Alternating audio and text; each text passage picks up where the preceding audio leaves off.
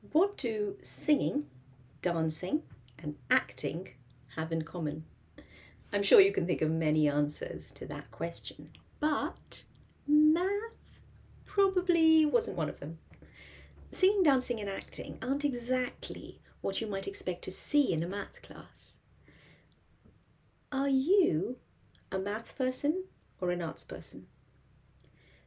Do you stay away from crowds and like to work quietly on a problem?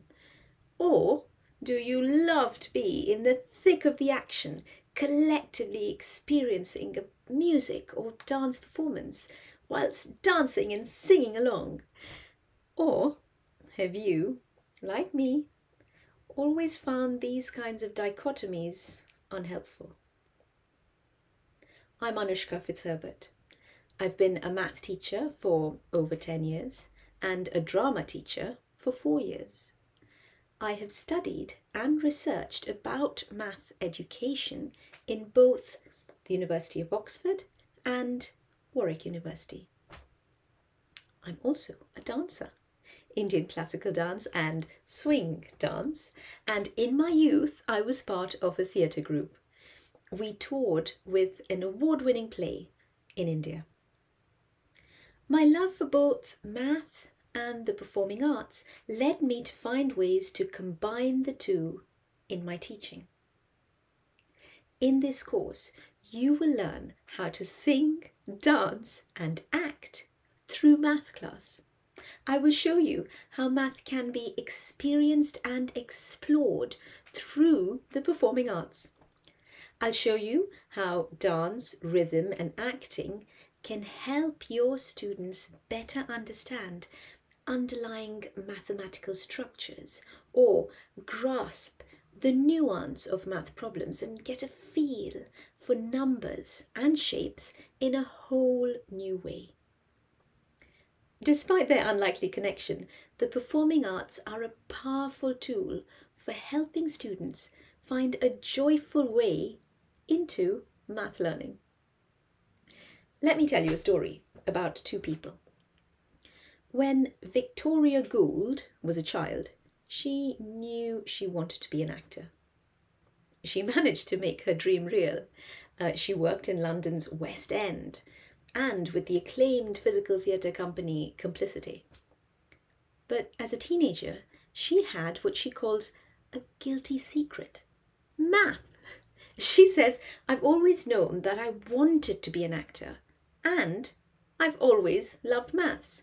I felt like I had two brains." But the people around her told her it was not possible to pursue both mathematics and acting.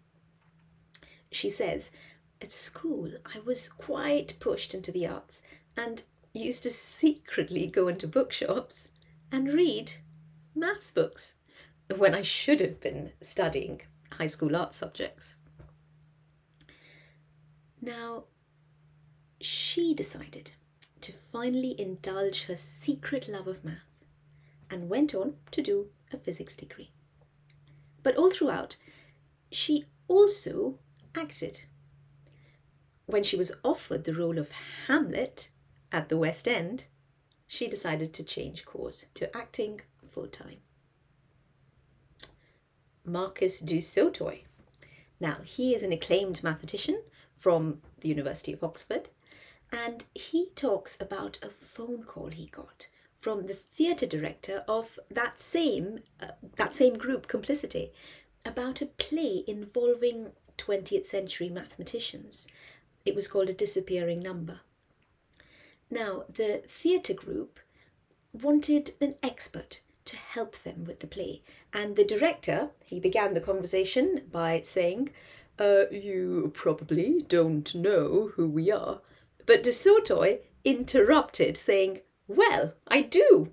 Whenever my maths is going badly, it's you I want to run off and join." Now, it turned out that as an undergraduate student at Oxford, de Sautoy had taken part in several workshops that Complicity had run, and he loved the way they used the theatrical space.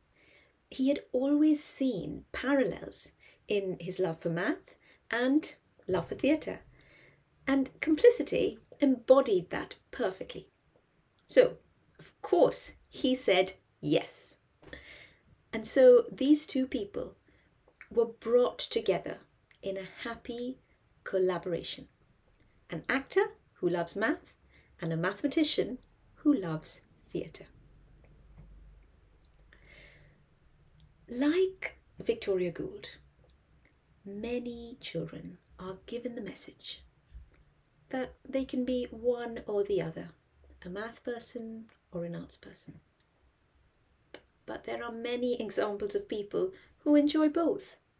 And it turns out, based on recent research, that teaching one in the context of another can really help students thrive. For example, Susan Jarofsky, an associate professor of mathematics education at the University of British Columbia in Canada, calls math and the arts a powerful, productive, pedagogical pairing. I love those 4 Ps.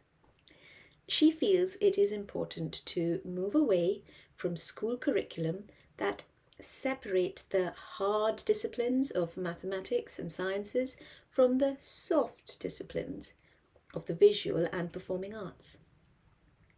She believes that when the connections and the links that already exist between these two strands are revealed to students through an arts-based math pedagogy, it can, in her words, help you reach students who are more oriented towards the arts than the sciences.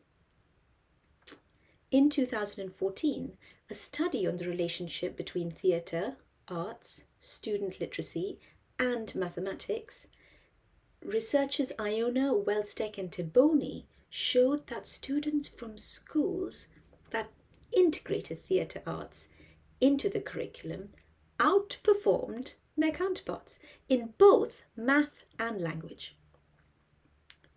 In this course, you will learn about those links and the connections between math and different types of performing arts like dance, drama, and music or rhythm. You will also learn about ways of integrating performing arts into math lessons.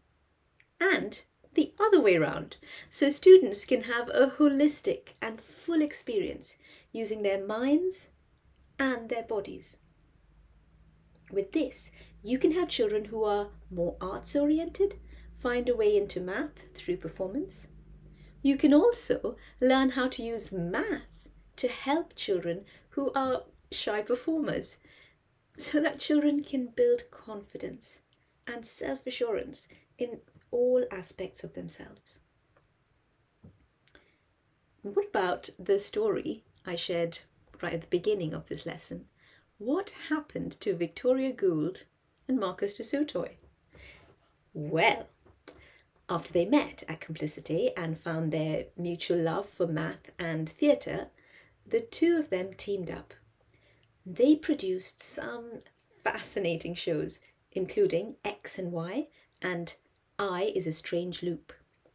Their plays at their heart explored mathematics.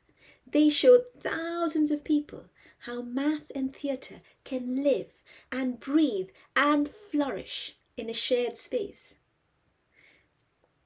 I'm Anushka Fitzherbert. See you in our next lesson when you'll find out how to create that same space in your classroom.